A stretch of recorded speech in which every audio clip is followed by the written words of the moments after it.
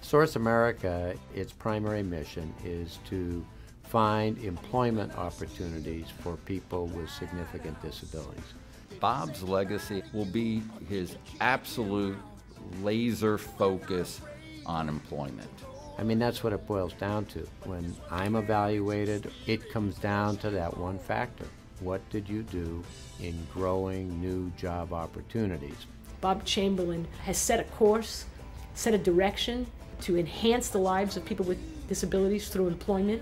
At the end of the day, it wasn't going to be done unless it was going to grow jobs. It's one of the most dedicated, loyal workforces any place in the country. This may have been the first time through this program that they have a paycheck, that they have independence. 2004, I started working on Ellis Island. My wife and I are working now. We're not on public assistance, and we're looking for a house. I love my job. I'm proud of what I do in my team. That's what the Ability One program and the partnership with Fedcap is all about.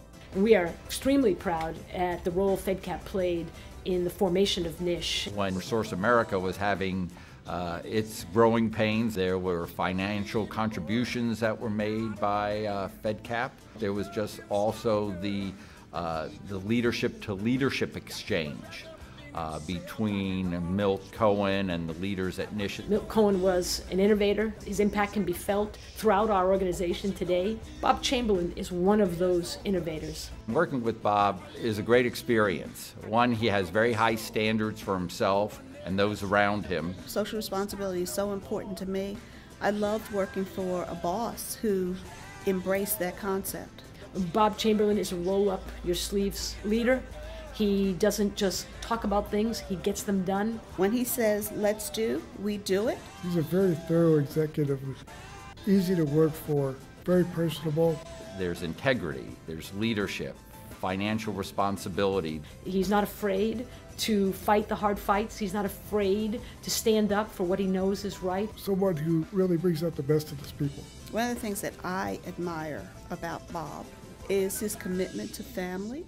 He brings that commitment into the workplace. That's a personal touch that he brings to the organization.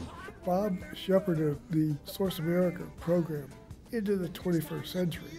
We came from a small regional operations that were thrown together and called NISH.